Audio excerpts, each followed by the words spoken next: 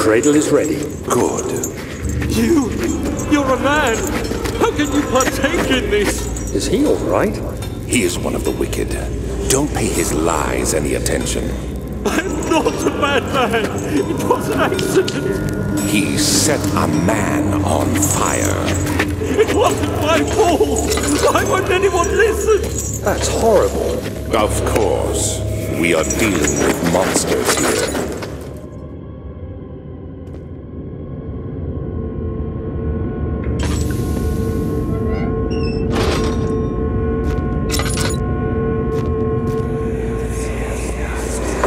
No, please! Do anything! Whatever you want! Anything! I'll do anything! I'm innocent!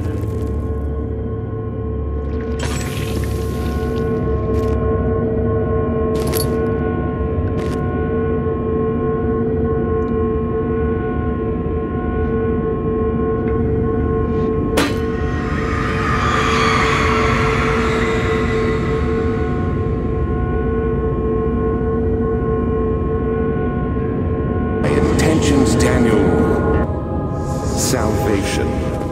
It used to be yours, but now you only seek misplaced revenge. How do you justify your violence? Is it for the greater good? Are you doing the world a service? It is you who caused all this pain and death.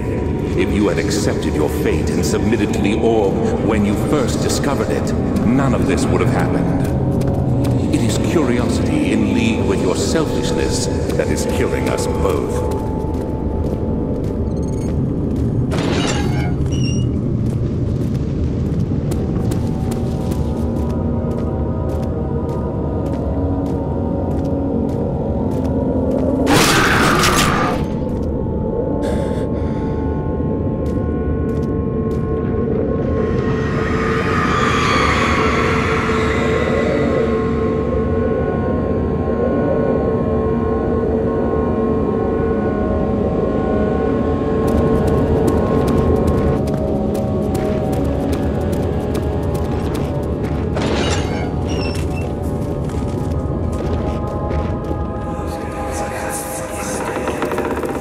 The wheel is good for keeping your victims still during the procedure.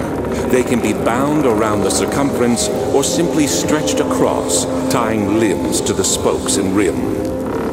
All tools are by this point useful, and you may administer the torture in any way you like. But the forte of the wheel is the gaps. When you have decided that the victim shall die, you can smash their limbs with a hammer, making them fold in between the frame. But they'll die. Too quickly, I mean. No, don't worry. The human body is much more resilient. They can survive for days until they finally succumb.